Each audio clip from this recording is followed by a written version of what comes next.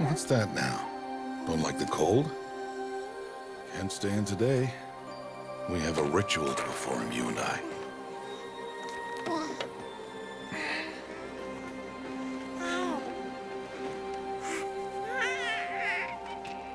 Here. Wear this. It belonged to my daughter. Good.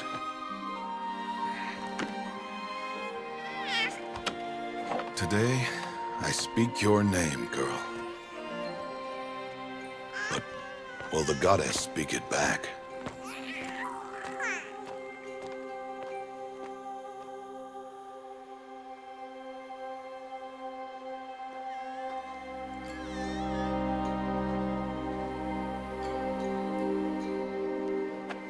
Normally, it would be the mother who declares, if you had one.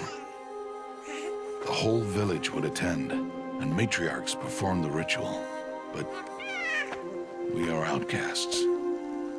Even so, we keep the tribe's rituals. Otherwise, we might become like the faithless old ones, who turned their backs on the goddess.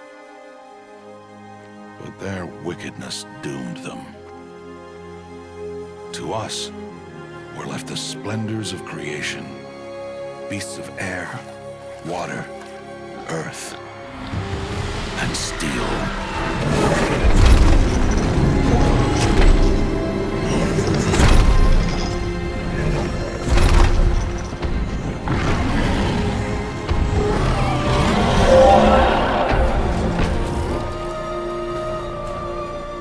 It is one thing to hunt a beast, another to hunt a machine.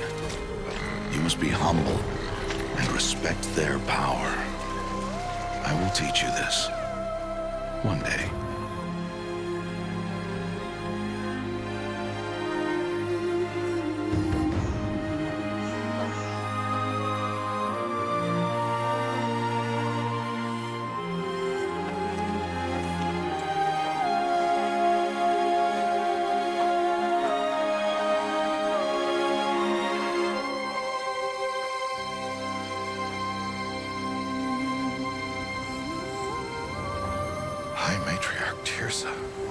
What is she doing here?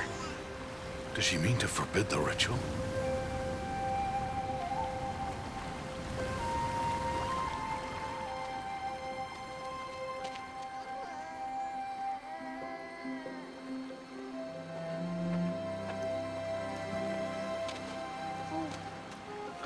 No, off your knees. It's nearly time. And yes, you may speak to me. You came to bless the naming. Have not 6 months gone by since we entrusted her to you?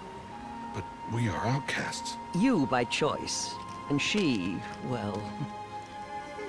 I am a High Matriarch, Rost. I bless whom I choose. Then you honor us. Yes, now go, and be ready to declare. Go!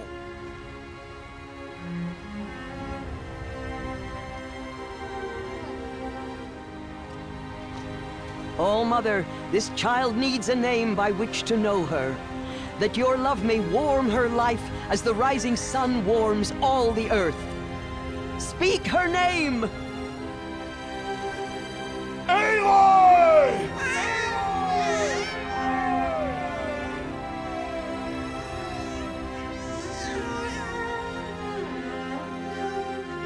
And so her name is blessed. Stop this at once! What have you done? I've blessed the naming of a child. Stubborn woman, you call that curse a child? What did she tell you about his birth, outcast? Answer! I've done only what you asked. To raise it, yes. We said nothing of love. Enough. And you, blessing its name like it was one I of the know Nora, my duty one of to the them. tribe. And to you. Without consultation. I'm here. Did all year, did And wherever you go, I will follow.